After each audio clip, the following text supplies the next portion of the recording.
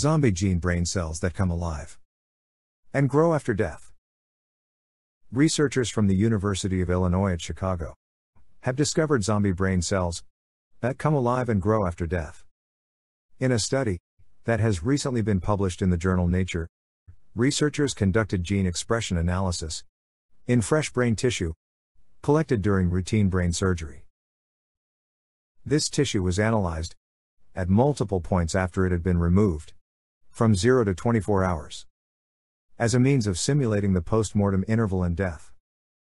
Gene expression in certain cells was actually found to have increased after death, growing to gargantuan proportions.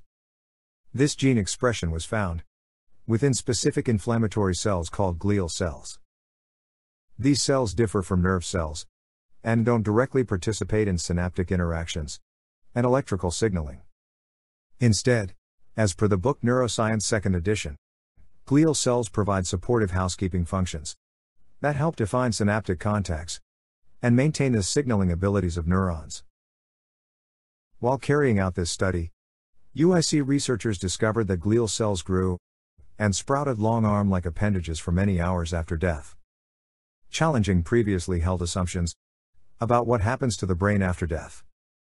The pattern of post-mortem changes in the glial cells was found to peak after approximately 12 hours, increasing at the same time that neuronal genes were ramping down.